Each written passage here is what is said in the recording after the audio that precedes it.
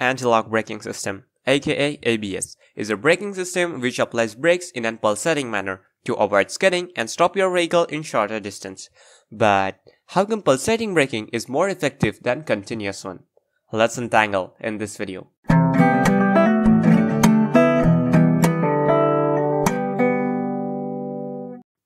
When the vehicle moves, it has kinetic energy in it. When the brake is applied, you lose that kinetic energy by friction, converting it into heat. So, braking is commonly dependent upon how much friction is applied. Friction and pressure are two extremely different terms, which are generally misunderstood, leading to the need of ABS. Friction is caused due to rubbing of two surfaces.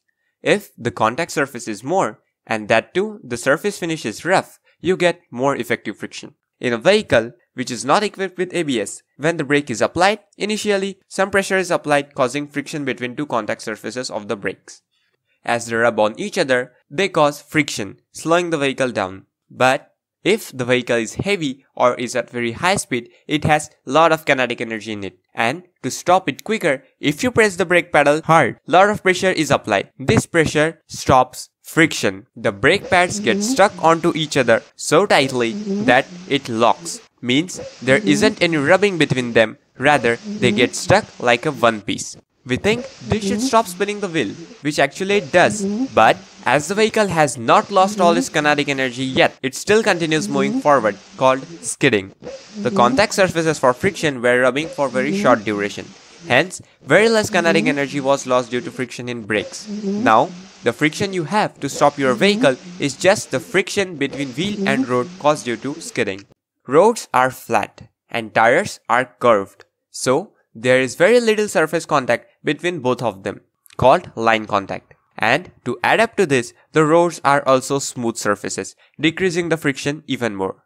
So, less contact surface, that too with less friction, cannot use up the kinetic energy of your vehicle as quickly as required. Hence, long distances of rubbing to absorb the kinetic energy of the vehicle, which is very dangerous.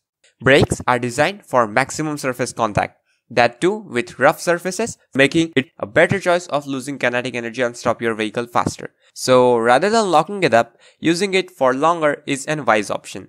ABS applies brakes, which creates friction, and just before this friction locks up the brake, the brakes are released. Now the wheels are allowed to gain momentum again with the leftover kinetic energy of your vehicle. As the wheels start spinning, the brakes are applied again. So you get rubbing surfaces again. This rubbing means great friction and loss of kinetic energy. When this is done multiple times in pulsating manner, you lose lot of kinetic energy. If you put this in a graphical representation, you can see high level of friction in brakes, even though in a pulsating manner, creates more net friction than continuous friction with low magnitude caused due to skidding. As you get more effective friction in shorter duration of time, you lose your kinetic energy quicker, stopping your vehicle in a shorter distance.